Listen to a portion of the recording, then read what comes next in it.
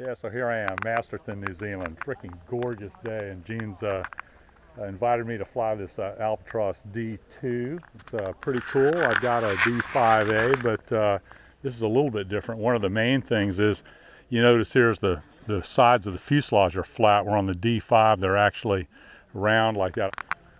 And the other big difference is this doesn't have a little sesquiplane on it, and of course the other ones were a V strutter, so this actually has a 2-spar bottom wing instead of just a 1-spar bottom wing. This ought to be a much stronger airplane, and probably a little bit easier to rig at some point because you can tweak things out.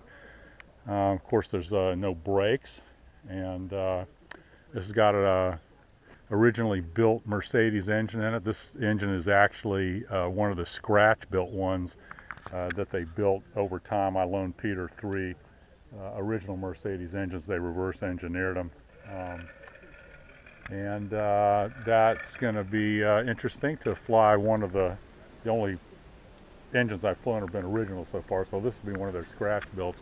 This radiator here is actually right in the center section, where on the D-5 it's a little bit off to the side. This doesn't have any radiator shutters. It actually just cools like that, and Gene says it runs a little bit cool, so we'll see what that does. And if it's running too cool, like around 60, you're supposed to add some more power, maybe climb a little bit. And here's the man himself, Gene. What else should I know about this? It's just plain cool. It's just plain cool, okay. Yeah, so double spar lower wing. You know, it's got the regular struts. Of course, there's your airspeed indicator up there. Pretty much you just go by what it feels like in the wind in your face. Of course, it's got I have a funny feeling the Germans didn't know much about instrument panels. They put the one instrument out on the wing, the other instrument's on the tube up there going to the radiator. Yeah, there's your radiator gauge. That's your airspeed indicator from the cockpit out there. There's your radiator gauge up there sticking out of the pipe. That's a Schlegelmilch. Schlegelmilch, huh? That sounds like, is that like a Lepra milch? Anyway, cool. Now this is interesting. I see screws here, but these don't look like the hand-cut nails you did on the D-5. No, they're original steel screws. That's what they did back in the day as well. Really? So if they had a nail that didn't grab or was proud, they would put screws in its place. So really? That's exactly what they did.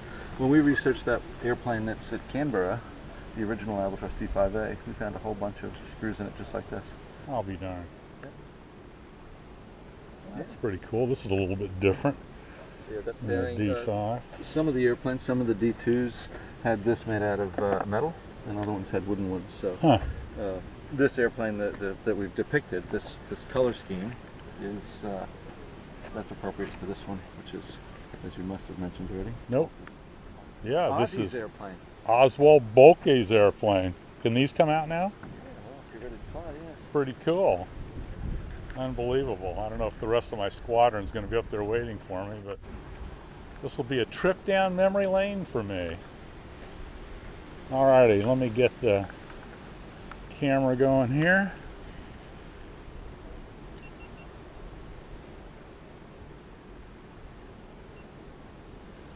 We are recording.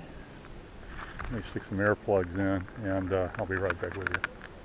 Okay, I got my earplugs in, and let me stick on this helmet cam. I'm not sure how this is going to work, but we'll try it. I'll put the helmet on over the top. Well, that's not going to work.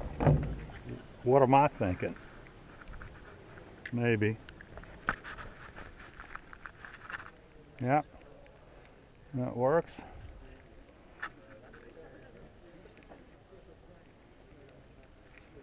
A little bit of a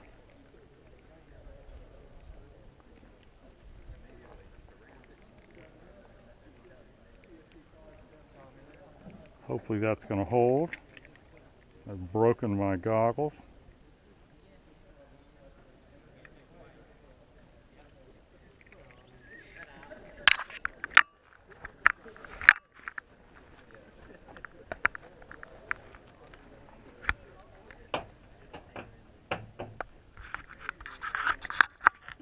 Alright, here we go.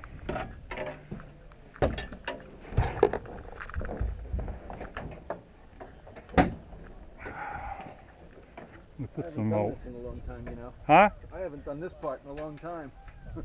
I Got might some... not be able to get it started. Water in the radiator. That's full. Remember, you've got an hour in the main tank. Yeah, I'll just go up for 25 minutes max. If the engine quits, I just go to emergency. Yeah. Yeah.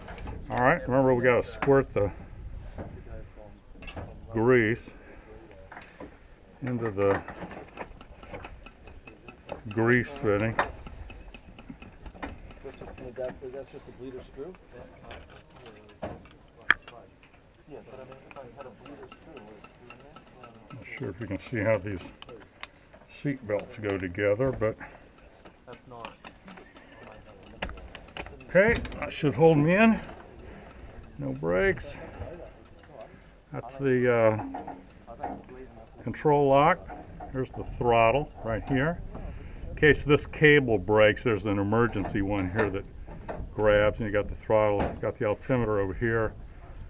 Spark is retarded, switch is off, got a booster mag here for starting.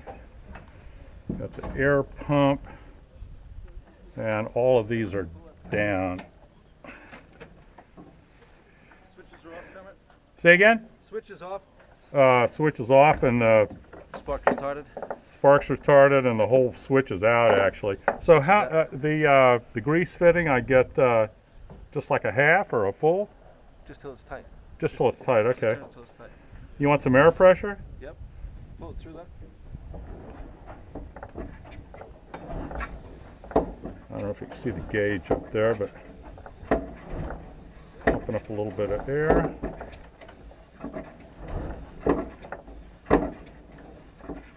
Okay, you ready? Okay, it's cracked. I mean, Switch is on. throttle's cracked. Switch is hot. Okay, Give it a shot. Ready to swing. Hey, Bevan. Hi, How you been? Ready to swing the turn the booster?